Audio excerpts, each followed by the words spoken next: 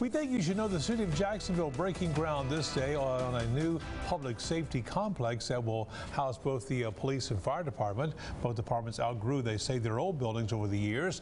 New construction will be on South Bolton Street. The project will cost the city around $7.5 million by putting both emergency operations under the same roof. They hope to decrease response times, and that'll be a good thing. They're both in the business of protecting the citizens, and we thought what a novel idea to put them in one building. In the center of this building will be the EOC, or the Emergency Operations Center, that each of them can use as they need. So it just to us it kind of made sense to put them all under one roof. I would have put that hat on because it was hot. The project should be done by July of 2021.